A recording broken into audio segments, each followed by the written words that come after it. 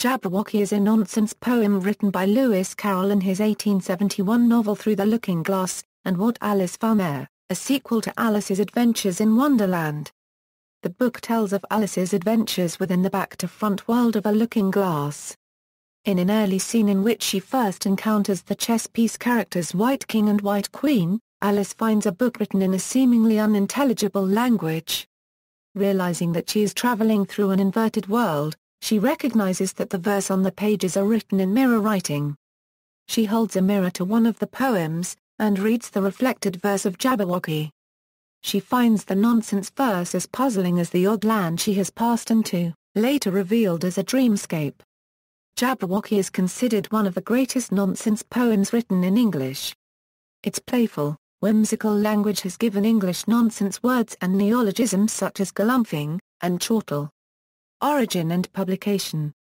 A decade before the publication of Alice's Adventures in Wonderland and the sequel Through the Looking Glass, Carroll wrote the first stanza to what would become Jabberwocky while in Croft-on-Tees, close to Darlington, where he lived as a child, and printed it in 1855 in Mishmash, a periodical he wrote and illustrated for the amusement of his family. The piece was titled Stanza of Anglo-Saxon Poetry, and read. The rest of the poem was written during Carroll's stay with relatives at Itbune, near Sunderland. The story may have been partly inspired by the local Sunderland area legend of the Lambton worm. The concept of nonsense verse was not original to Carroll, who would have known of trip books such as The World Turned Upside Down and stories such as The Great Pawnjundrum. Nonsense existed in Shakespeare's work and was well known in the Brothers Grimm's fairy tales, some of which are called lying tales or la one quarter gen currency rchen. Roger Lancelin Green suggests that Jabberwocky is a parody of the old German ballad The Shepherd of the Giant Mountains, in which a shepherd kills a griffin that is attacking his sheep. The ballad had been translated into English in blank verse by Carroll's cousin Manella Bute Smedley in 1846, many years before the appearance of the Alice books. Historian Sean B. Palmer suggests that Carroll was inspired by a section from Shakespeare's Hamlet, citing the lines, "The graves stood tenantless, and the sheeted dead did squeak and gibber in the Roman streets" from Acta I, Senior I. John Tenniel reluctantly agreed to illustrate the book in 1871, and his illustrations are still the defining images of the poem. The illustration of the Jabberwock may reflect the contemporary Victorian obsession with natural history and the fast-evolving sciences of paleontology and geology. Stephen Prickett notes that in the context of Darwin and Mantle's publications and vast exhibitions of dinosaurs, such as those at the Crystal Palace from 1845, it is unsurprising that Tenniel gave the Jabberwock the leathery wings of a pterodactyl and the long scaly neck and tail of a sauropod. Lexicon. Many of the words in the poem are playful nonce words of Carroll's own invention, without intended explicit meaning. When Alice has finished reading the poem, she gives her impressions. "It seems very pretty," she said when she had finished it, "but it's rather hard to understand. Somehow it seems to fill my head with ideas so only I don't exactly know what they are. However, somebody killed something, that's clear, at any rate." This may reflect Carroll's intention for his readership. The poem is, after all, part of a dream. In later writings he discussed some of his lexicon, commenting that he did not know the specific meanings or sources of some of the words.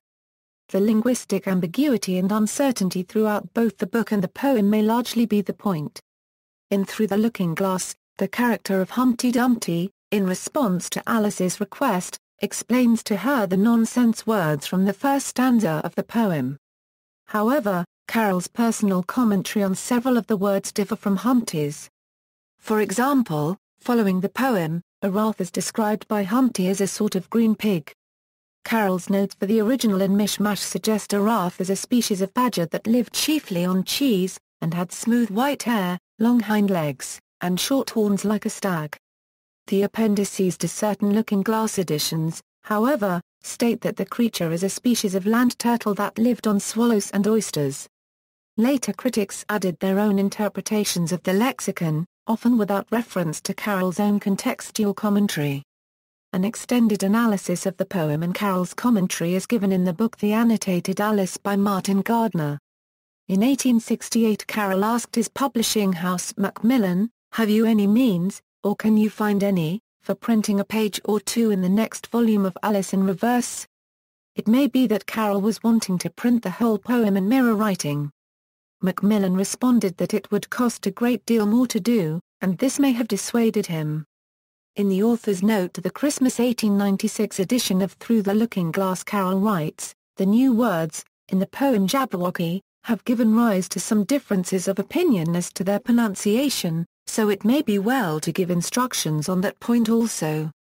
Pronounce slithy as if it were the two words, sly, thee make the G hard in gyre and gimble, and pronounce wrath to rhyme with bath."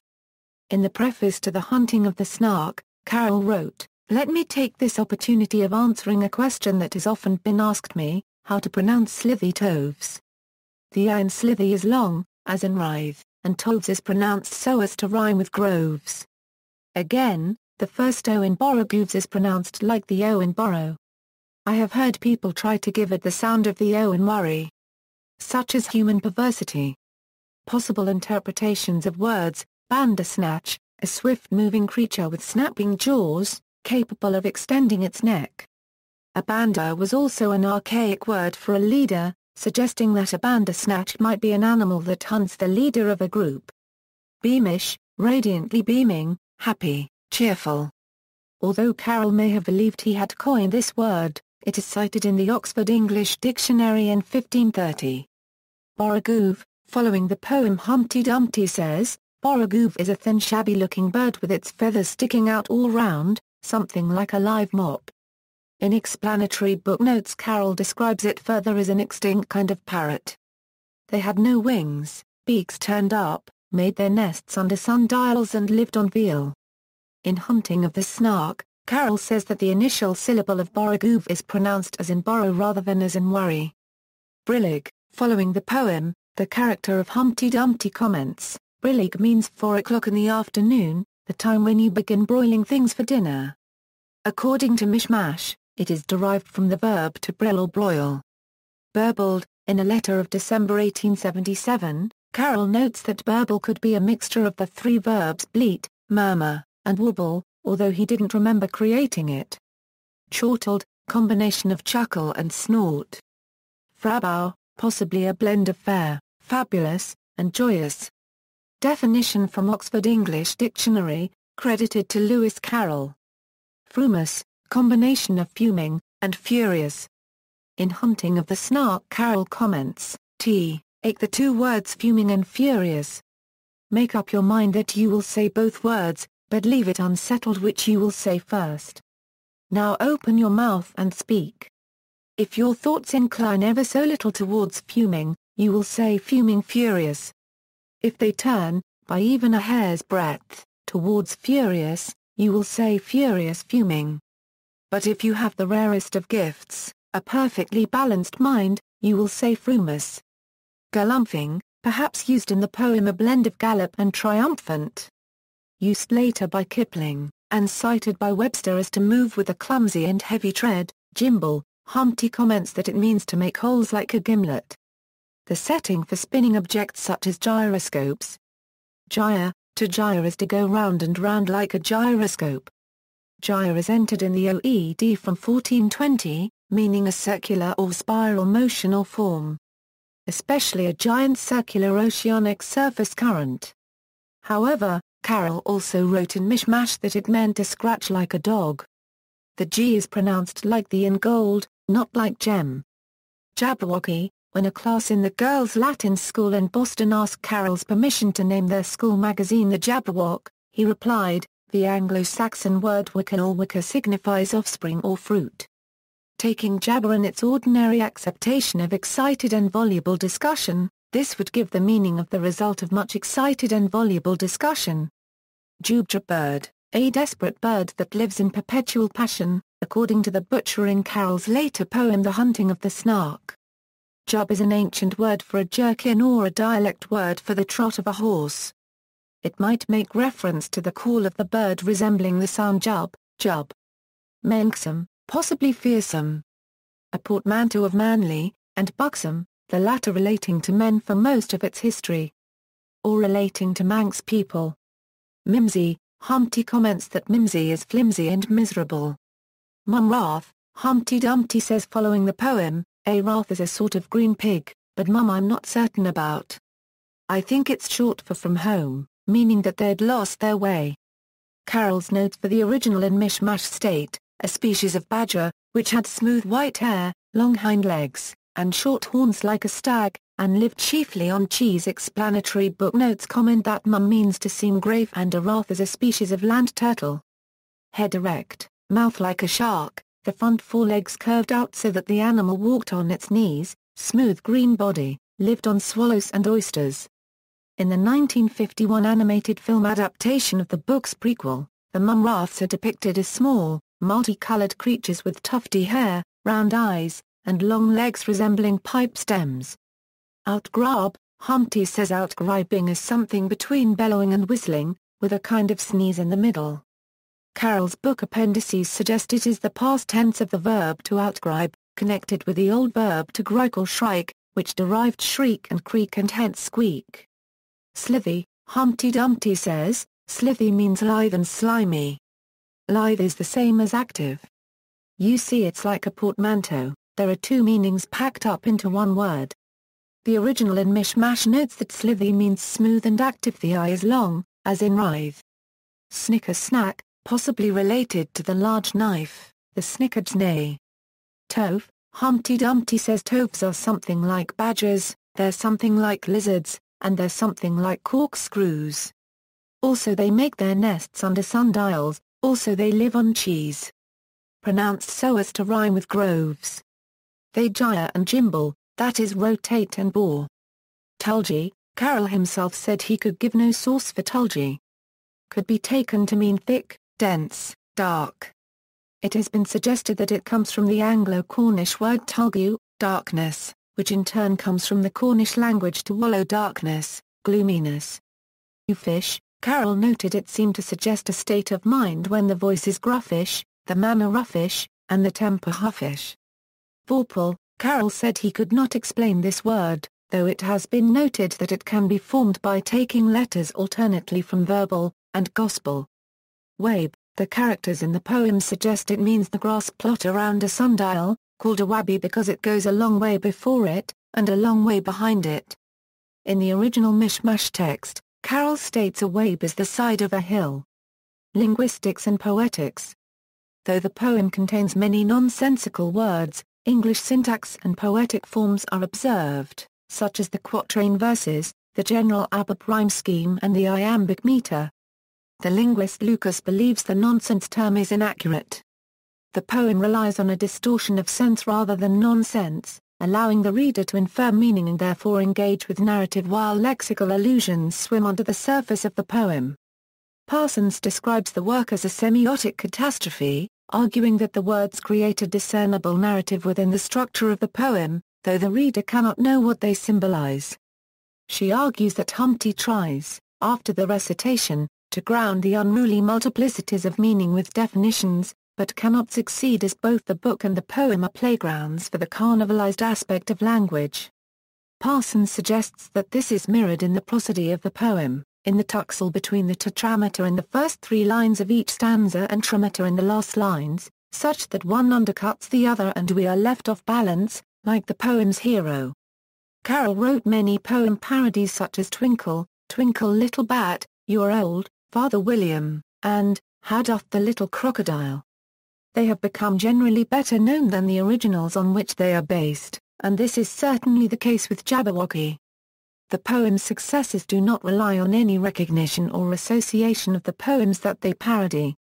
Lucas suggests that the original poems provide a strong container, but Carroll's works are famous precisely because of their random, surreal quality. Carroll's grave playfulness has been compared with that of the poet Edward Lear. There are also parallels with the work of Gerard Manley Hopkins in the high use of soundplay, alliteration, created language and portmanteau. Both writers were Carroll's contemporaries. Translations. Jabberwocky has been translated into many languages. The translation might be difficult because the poem holds to English syntax and many of the principal words of the poem are invented. Translators have generally dealt with them by creating equivalent words of their own. Often these are similar in spelling or sound to Carroll's while respecting the morphology of the language they are being translated into. In Frank L. Warren's French translation, "'Twas brillig" becomes "il brillgu." In instances like this, both the original and the invented words echo actual words of Carroll's lexicon, but not necessarily ones with similar meanings.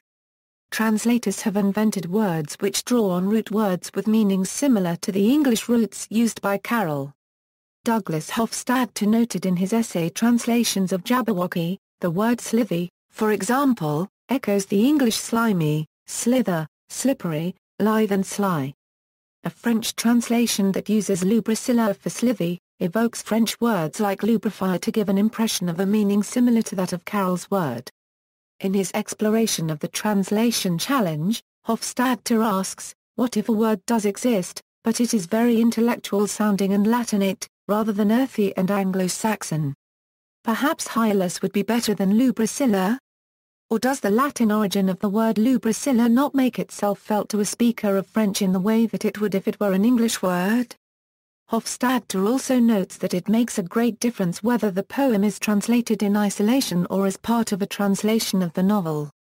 In the latter case the translator must, through Humpty Dumpty, supply explanations of the invented words. But, he suggests, even in this pathologically difficult case of translation, there seems to be some rough equivalence obtainable, a kind of rough isomorphism, partly global, partly local, between the brains of all the readers. In 1967, D.G. Orlovskaya wrote a popular Russian translation of Jabberwocky entitled Barmaglet. She translated Barmaglet for Jabberwock, Brandashmig for Bandersnatch while Mumsiki echoes Mimsy. Full translations of Jabberwocky into French and German can be found in the annotated Alice along with a discussion of why some translation decisions were made. Chao Yuan-ren, a Chinese linguist, translated the poem into Chinese by inventing characters to imitate what Rob Gifford of National Public Radio refers to as the slithy toves that gyred and gimbled in the wake of Carroll's original.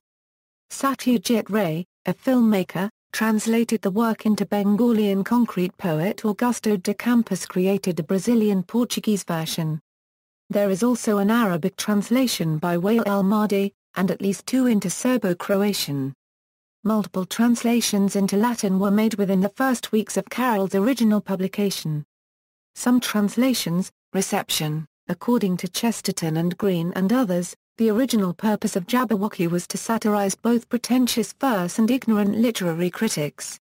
It was designed as verse showing how not to write verse, but eventually became the subject of pedestrian translation or explanation and incorporated into classroom learning.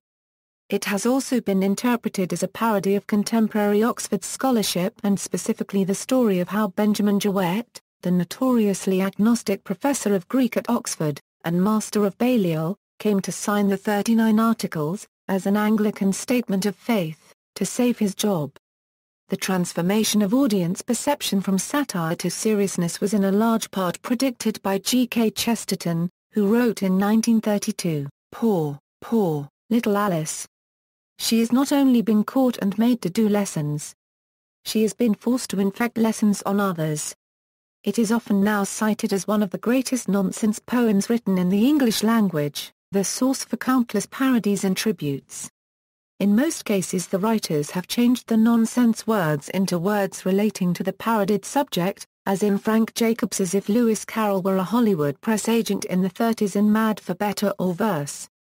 Other writers use the poem as a form, much like a sonnet, and create their own words for it as in Strunklimis by S.K. Azuli or the poem O Fredel Gruntbergli recited by Prostitnik Vagonjelts and Douglas Adams' The Hitchhiker's Guide to the Galaxy, a book which contains numerous other references and homages to Carroll's work. Some of the words that Carroll created such as chortled and galumphing have entered the English language and are listed in the Oxford English Dictionary. The word Jabberwocky itself has come to refer to nonsense language. In other media, a song called Beware the Jabberwock was written for Disney's Alice in Wonderland, to be sung by Stan Freberg with Aretha Mayers and Daws Butler. Written by Don Ray and Jean DePaul, it was a musical rendition of the Jabberwocky verse. The song was not included in the final film, but a demo recording was included in the 2004 and 2010 DVD releases of the movie. In the final release, the character of the Cheshire Cat sings the first few lyrics of the Jabberwocky poem when Alice encounters him. The poem was a source of inspiration for Terry Gilliam's 1977 film, Jabberwocky. The Jabberwocky character appears in Tim Burton's Alice in Wonderland, voiced by Christopher Lee. The Jabberwocky is featured in Once Upon a Time in Wonderland played by Peter Sargent. The Jabberwocky was also the basis of a skit performed on The Muppet Show. British musician Donovan put the poem to music in the song of the same name on his album HMS Donovan in 1971. The stage musical Jabberwocky by Andrew Kay, Malcolm Middleton and Peter Phillips, follows the basic plot of the poem. The American folk group The 3Ds recorded a version in 1964 and included it on their New Dimensions in Folk Songs album.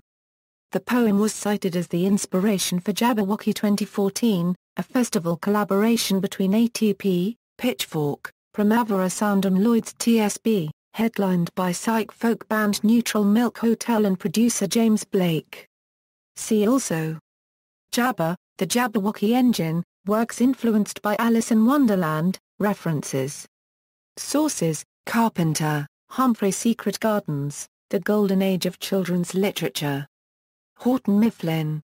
ISBN 0-395-35293-2. Further reading: Alec Howgut, Karen.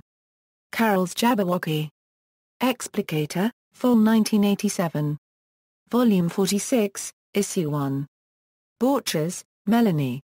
A Linguistic Analysis of Lewis Carroll Unregistered Trademark S Poem Jabberwocky Unregistered Trademark. The Carrollian, The Lewis Carroll Journal. Autumn 2009, number 24, pages 3-46. Isner 1462-6519, Dalitsky, Marlene. Under the Tumtum Tree, From Nonsense to Sense, A Study in Non-Automatic Comprehension. J. Benjamin's Pub Company. Amsterdam, Philadelphia, Gardner, Martin. The Annotated Alice, The Definitive Edition. New York, New York, W. W. Norton and Company. Green, Roger Lancelin. The Lewis Carroll Handbook, Jabberwocky, and Other Parodies. A Dawson of Pall Mall, London, Hofstadter, Douglas. A Translations of Jabberwocky. Gar Paragraph Del, Escher, Bach, An Eternal Golden Braid. New York, New York, Vintage Books. ISBN A0-394-74502-7. Lucas, Peter J. Jabberwocky Back to Old English, Nonsense, Anglo-Saxon and Oxford in Language History and Linguistic Modeling. ISBN 978-3-11-014504-5. Richards, Fran. The Poetic Structure of Jabberwocky. Jabberwocky, The Journal of the Lewis Carroll Society 8-1. 16 €19. External links, essay, Translations of Jabberwocky. Douglas R. Hofstadter, 1980. From Gar Paragraph Del, Escher, Bach, An Eternal Golden Braid. ISBN 0-394-74502-7. Vintage Books, New York, NY, BBC Video, Jabberwocky read by English actor Brian Blessed. Poetry Foundation Biography of Lewis Carroll, The Lewis Carroll Journal published by the Lewis Carroll Society.